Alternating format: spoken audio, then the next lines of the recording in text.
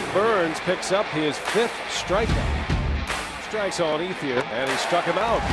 Burns is having a career day at Miller Park. Mike Burns rings up Russell Martin. Hey guys, Coach Mike here, and today we're just going to go over a little activity that you can do before your games, even a practice drill. Not really worried about swing mechanics and stuff like that, but what we're going to just do is we're going to take these PowerNet micro crushers, right? They're squishy, they're limited in flight, all right?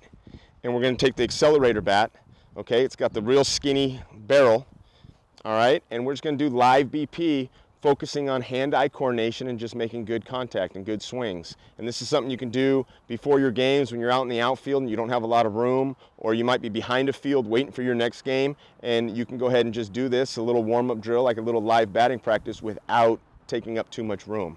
All right? Here you go.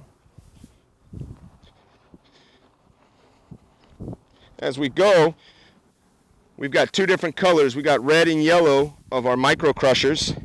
The yellow ones are kind of stand out. They're a little bit easier to see, and the red ones are a little bit tougher, but it's good for them to have to pick up as they see the ball coming in. Still want to swing at good pitches. Keep your eye on the ball. As I said before,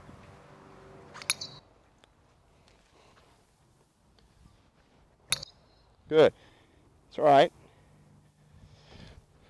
So as you can see, when you get a good pitch and you barrel it up, you can hit it pretty good. But it's just a good warm-up drill.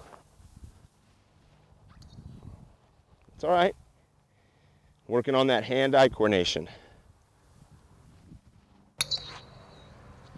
And as I said before, we got the 2 colors. The yellow ones are a little bit easier to see, and you'll notice your kids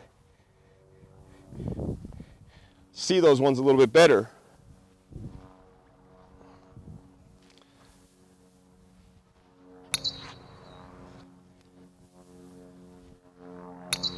That's good.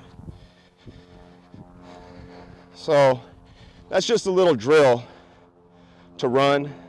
Like I said, before your games or even at your practice, if you don't have a lot of room, just go out there, outwork, outplay. Missing some training gear to complete this drill? You can find those products by clicking the links below.